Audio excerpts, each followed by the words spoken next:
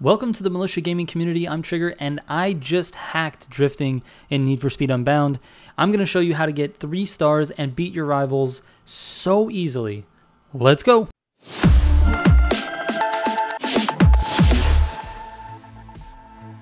Alright, real quick before we get into the video, if you're looking for any of my builds, including the ones in this video, you can go to my website, militiagamingco.com. I've got a builds page for both Need for Speed Heat and Need for Speed Unbound. Just click that and you can get access to the spreadsheet where I've got everything listed. There's not that many builds in the Unbound spreadsheet yet, but it's getting bigger as every day goes on. All right, let's get into this one. As most of you watching this know, drifting in Need for Speed Unbound is, well, weird. This video isn't going to show you how to make it normal either. I haven't figured that out yet. But it is going to show you how to easily beat the rivals and get 3 stars on all the drift sections around the map with a technique that looks really stupid, admittedly, but it works really, really well. Trust me, this is going to look ridiculous.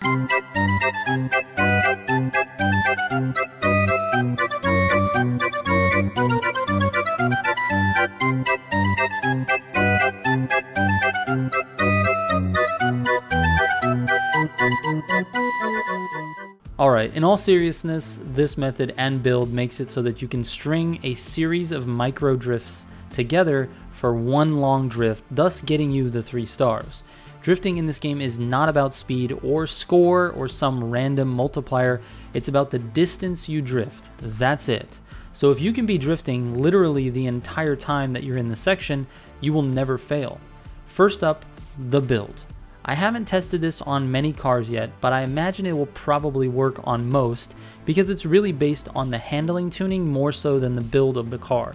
So for this video, I'm using the RX-7 and I've got it fully built up with elite everything, including an elite supercharger for low RPM torque. Now, if you don't have enough money, I'm guessing that you can probably do this on a lower built or a lower spec car, maybe a pro or a super car. But like I said, I haven't really tested it, so I'm not sure. I've got neutral suspension, elite drift tires, and elite differential so that I can max out my drift percentage.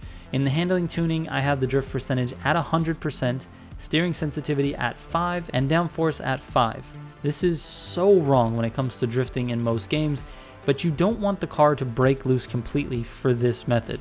Traction is off and drift entry is on both. So to do this, you will need to be in a manual gearbox setting, so pause the game, go to settings, go to driving, and then switch it over from automatic to manual if you don't already play like that.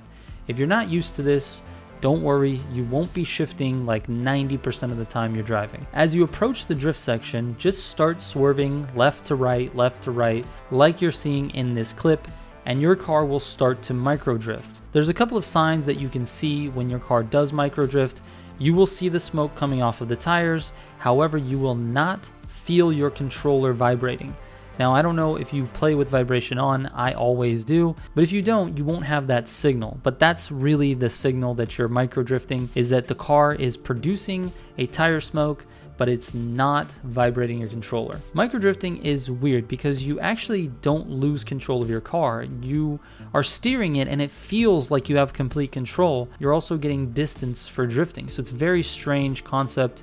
You can almost notice this too when you're racing. When you go into a micro drift, you have complete steering control of your car, but you're drifting and you're gaining burst NOS. It's kind of the same concept, but much, much slower. And because your tires are not completely broken loose, like I said, you have 100% control over the steering. It kind of feels like you're just steering back and forth because, well, you are. What you're watching and what I just told you is the basics of it. That's what you want to do. But there are a few things that you should keep in mind. There is a timer for each section, and because you're traveling so slow, sometimes you're going to simply need to get your distance in order to beat your rival and get your 3 stars, and then just race to the end so you can finish in time. Otherwise, the run will not count. In that case, it's better to shift into second gear when you've gotten the required distance to just drive to the finish. Second gear is obviously a lot faster, and you don't have to worry about the distance anymore because you've already gotten what you need. Also note that on longer sweeping turns, it gets a little tougher to manage the back and forth method, so feel free to break into a full drift every once in a while there. The best way to do that is to shift into second again and pretend you're just drifting normally. This method with this build is guaranteed to work, but since I haven't tested other cars and other builds, I think it would be pretty awesome of you guys to test it out with a variety of different builds and reply to the comment that I'm going to pin to the top of this video with your build that works.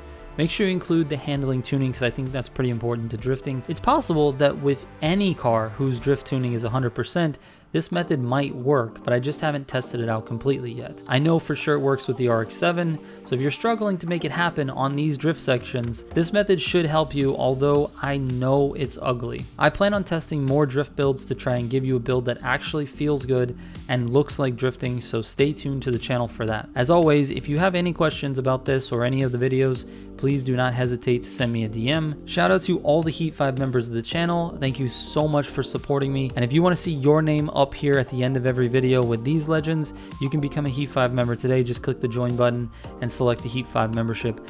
Thank you guys so much for watching. I will catch you on the next one. Trigger out.